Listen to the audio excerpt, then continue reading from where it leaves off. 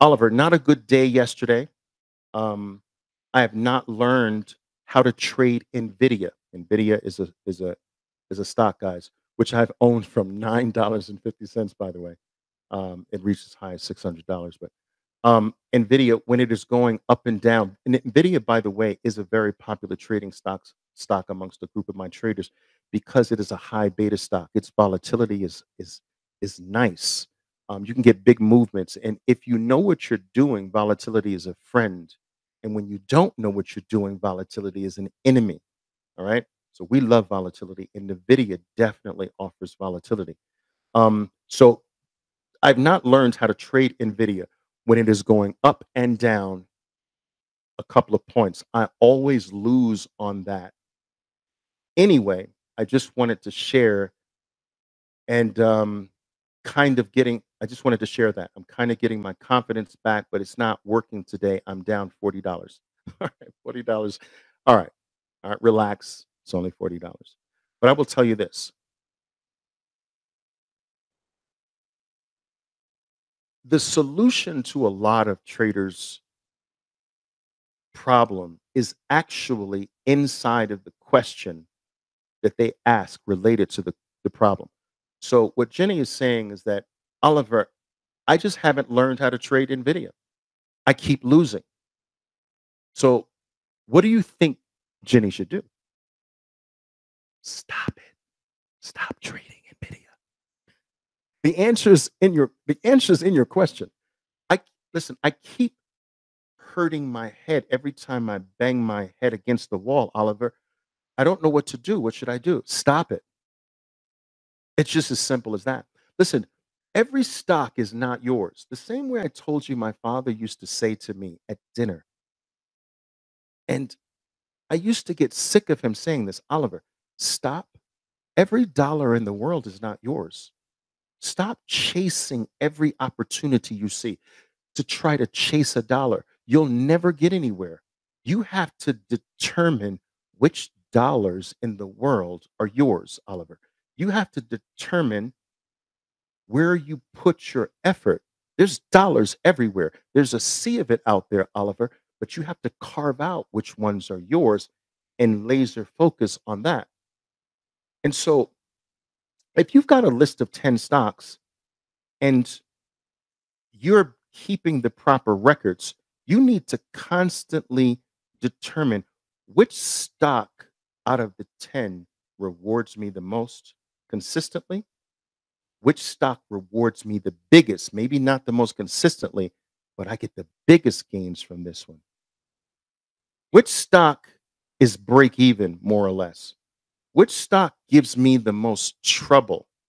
Which stock do I seem to hemorrhage money with? Well, here's something to think about. First of all, if you don't keep records like that, if you don't know where you're good at, what you're not good at,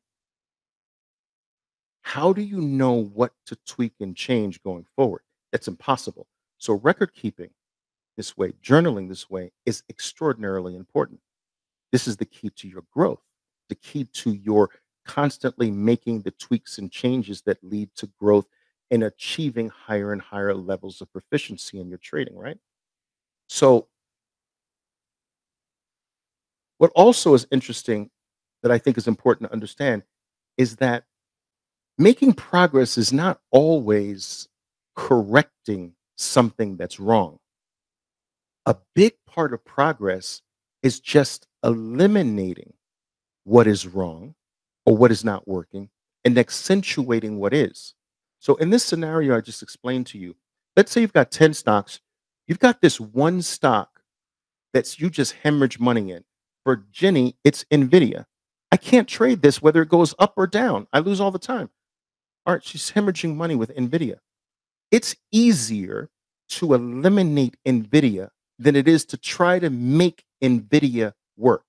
It's easier to remove Nvidia out of your life than it is to basically work through and try to become good at Nvidia, which might take 8 months to a year of losing.